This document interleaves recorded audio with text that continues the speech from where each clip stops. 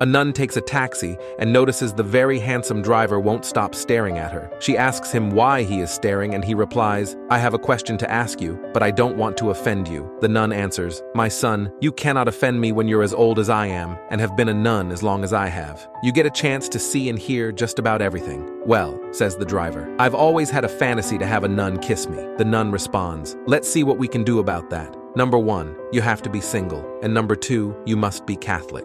The driver is very excited and says, "Yes, I'm single and Catholic." The nun instructs, "Okay, pull into the next alley." There, the nun fulfills his fantasy with a kiss that would make a man blush. When they get back on the road, the cab driver starts crying. Concerned, the nun asks, "My dear child, why are you crying?" The driver confesses, "Forgive me, but I have sinned. I lied, and I must confess. I'm married, and I'm not a Catholic. That's okay." The nun smiles and says, "My name is Gary, and I'm going to a Halloween party."